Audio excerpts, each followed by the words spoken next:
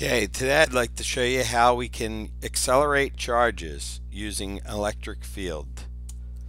Okay, so consider the charge that is placed between the plates of a charge capacitor where there is an opening at one end of the capacitor.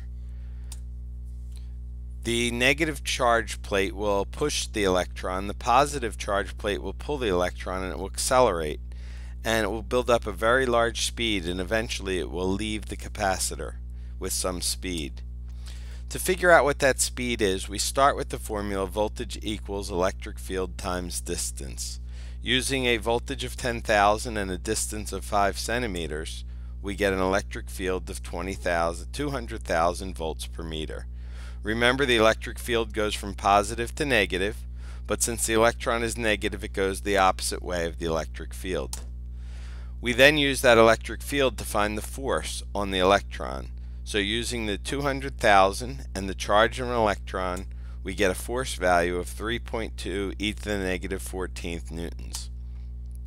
Once we have our force, we can find the acceleration of the charge using Newton's law, using the force we just found and the mass of an electron. We get an acceleration of 3.5 e to the 15th meters per second per second. Using the acceleration and the acceleration equations, remembering that the gap between the plates of the capacitor is 5 centimeters, we get a final speed of the electron of 6e7 meters per second. Okay, we could do this another way too. So if we took the original situation of the electron in the capacitor, we could start with the fact that it started with potential energy, and that potential energy is turning into kinetic energy.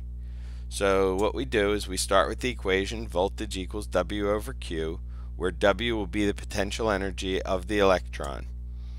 We calculate this out to be 1.6 e negative 15 joules.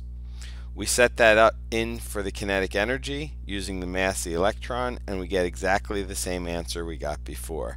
Two different methods of finding the speed of the electron after it's been accelerated by an electric field.